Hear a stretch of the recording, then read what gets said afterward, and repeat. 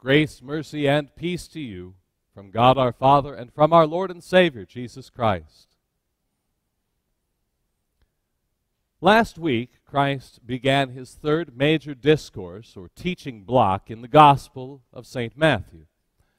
He is speaking in parables, allegorical comparisons. Now, last week's parable was the sower and the seed, and Christ's focus was on the four types of soil, representing the four types of hearts. Well, today Christ speaks the parable of the wheat and the tares.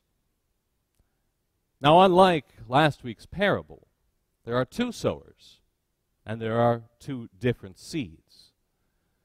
And indeed, it's a rather sinister kind of tale. The evil seed is a weed, likely darnel or tares. It looks and grows just like wheat, and it takes a keen and experienced eye to notice the difference. In fact, the difference really isn't apparent till after the plant is mature. But tares are worthless, good for nothing other than being burned in the fire, lest their seed spread and cause even more damage. Now, this scheme of sowing weeds among the wheat is one of patient and diabolical hatred. The enemy would have to divert some of his own resources to halving this worthless seed in the previous season. And then he'd have to set aside storage area for the tares until the following season. And even then, the enemy would have to wait for the end of the growing season before the effect of the bad seed would begin to take its toll. Indeed, the enemy might have to wait 2 or more years for his plan to have its disastrous effect. It's truly a cowardly, dishonorable, cruel, and extreme expression of hatred. Characteristics that accurately describe the great enemy, the devil. And again, Christ provides the explanation. The one who sows the good seed is the Son of Man. The field is the world, and the good seed is the sons of the kingdom. The weeds are the sons of the evil one, and the enemy who sowed them is the devil. Now, the sower is the same as with our last parable. He is the Son of Man. And the seed last week put its roots down deep into the good soil to produce a yield. In today's parable, we see that the yield is sons of the kingdom. The good word of God puts its roots down deep into the heart of man and produces Christians. The bad seed, however, produces quite the opposite. It puts its roots into the heart and produces sons of the evil one, the hypocrites that plague the visible church, that physical congregation of men and women throughout the world. But this parable explains one of the more puzzling behaviors of humankind. People will often strongly disagree with the teachings of an organization, yet still want to remain a member. They could join an organization with which they agree, but they don't. They would rather join the organization with which they disagree and try to change it. It doesn't make sense. Or does it? Pick any biblical teaching that causes controversy. The Bible teaches that Jesus is the one and only way of salvation, that no one can contribute in any way to all or even to part of their salvation. The Bible teaches that the Holy Spirit works through the external word and not through internal feelings. The Bible teaches that marriage is between one man and one woman. It teaches that men and women should not have a physical relationship unless they are married. The Bible teaches that all life is sacred, even the life not yet born or the life that suffers near its end of days. The Bible teaches that men are to serve in the office of holy ministry, and that both men and women are to receive that service with joy. The Bible teaches that it is dangerous to give the Lord's Supper to those who refuse to repent of their sins, who refuse to forgive others, or who cannot examine themselves. Now, many of these teachings disturb our culture, and sadly, there are many denominations that find these teachings likewise offensive, so offensive that they simply ignore what the Bible says and do what they want to do anyway. You know, we don't have to like what the Bible says, but we're still supposed to hear it, receive it, and live it. Rather than railing against God's word to the delight of the old Adam, we are to subdue him, to drown him daily in the waters of holy baptism, so that the new man may arise and live before God in righteousness and purity forever. As Christ says in the Gospel of St. Luke, chapter 11, "Blessed are those who hear the word of God and keep it." But here's the point. If someone disagrees so strongly with what the Bible teaches, they can find plenty of denominations to join. Why then do so many insist on joining or remaining members of a congregation with whom they so strongly disagree? I'm not speaking solely of the Lutheran Church Missouri Synod. This kind of struggle happens in every denomination when certain points of doctrine are found to be distasteful or out of step with the zeitgeist. The tares scheme and struggle in an effort to get faithful denominations to fall away from the clear teachings of the Bible. It's seemingly not enough that they break the Word of God, but they want everyone else to break it along with them. Even though they are some of the most divisive people in the church body, they accuse the faithful of being divisive.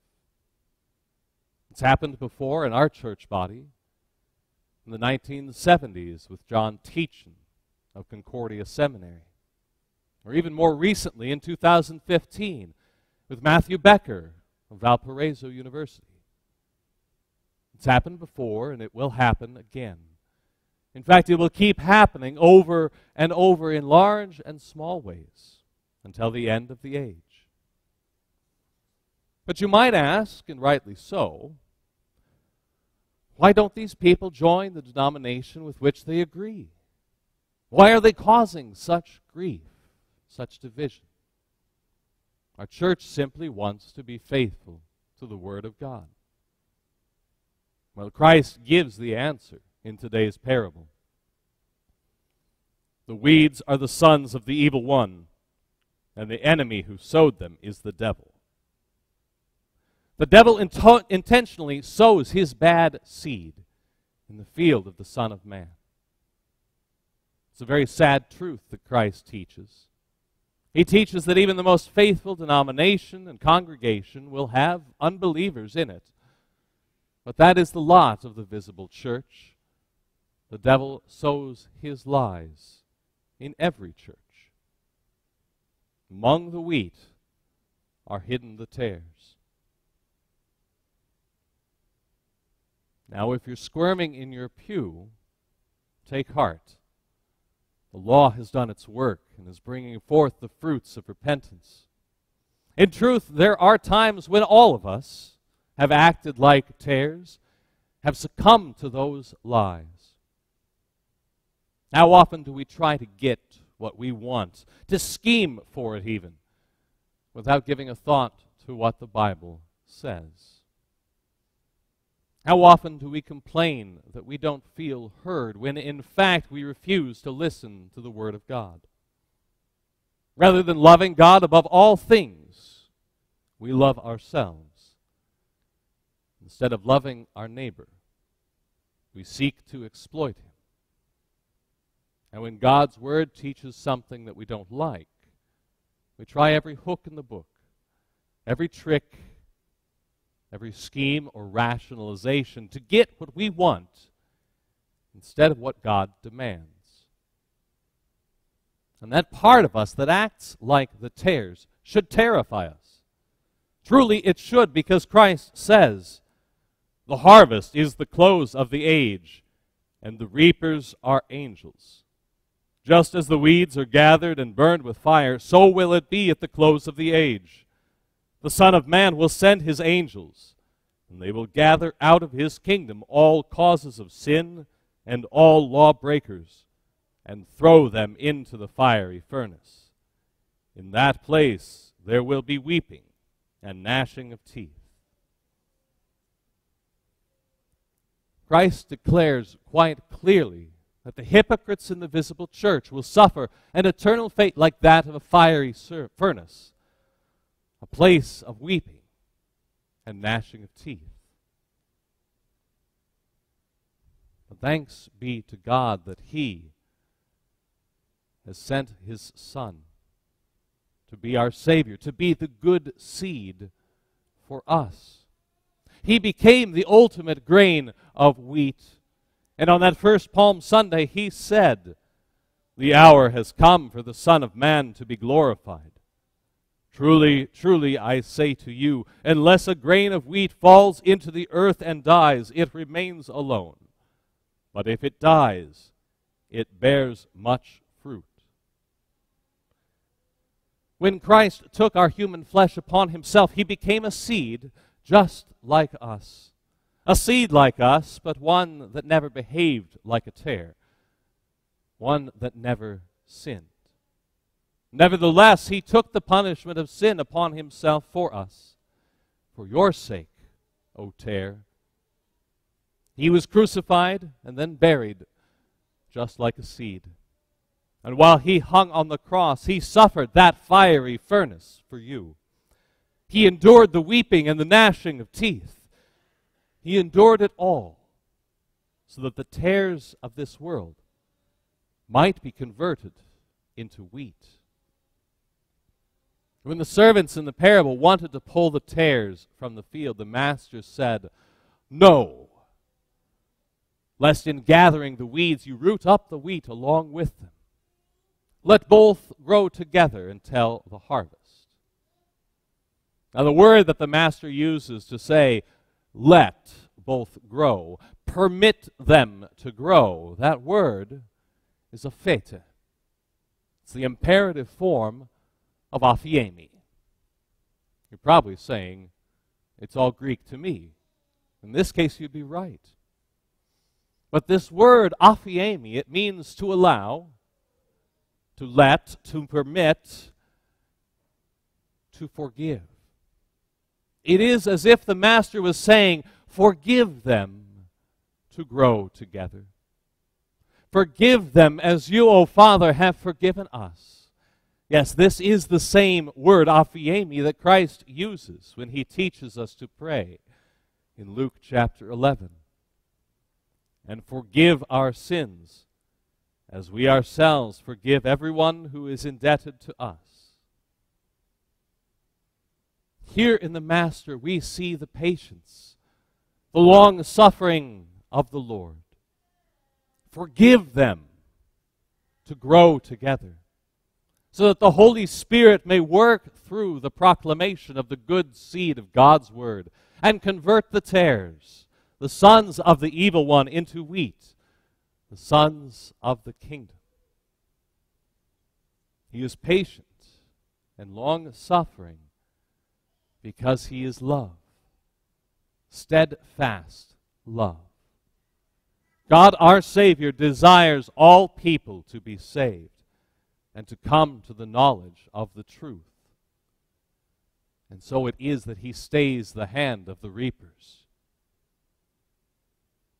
Now when Christ rose from the dead and ascended into heaven, He poured out the Holy Spirit. The Holy Spirit comes to us tares and offers to convert us into wheat. He offers the forgiveness of sins to us through His Word. The Holy Spirit calls us by the gospel, and we become wheat. He bespeaks us righteous. His living and creative Word makes us so. He declares, and so it is. And that is the power of His Word working in the means of grace. And as Christ says at the close of today's parable, then the righteous will shine like the sun in the kingdom of their Father. He who has ears, let him hear. And the peace of God, which passes all understanding, guard your hearts and minds in Christ Jesus. Amen.